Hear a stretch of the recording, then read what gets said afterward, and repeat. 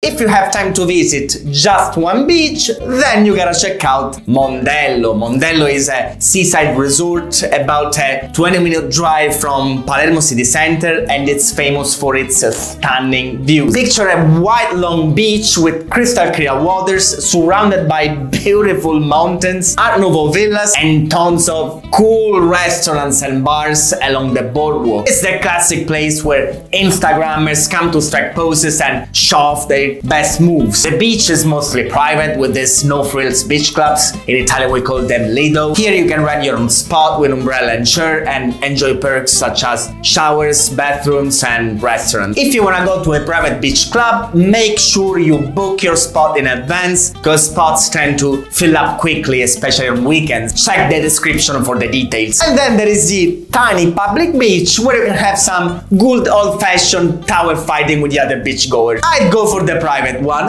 then you do your thing. If you're looking for a truly local experience in Mondello, then you should visit Capogallo Beach. It's a beautiful nature reserve with crystal clear waters where you can both hike or chill in the sun. The beach is absolutely stunning and the water is super clear, but the catch is that it's mostly stones and rocks, so it's not the comfiest spot for your butt. But if you're one of those people who can lounge on rocks all day, go for it, because it's really beautiful. To get to Mondello from the city center, there is a bus that takes approximately 20, 30, 40 minutes depending on the traffic. For those who are feeling brave, electric bikes are a popular option. You can find them all over the city and you can rent them through apps on your phone. While it's doable and might be even faster than taking the bus, be aware that there aren't many bike lanes in Palermo, so you'll mostly be riding on the road. So if you're not a seasoned cyclist, there is a chance you might end up under a bus. That's it,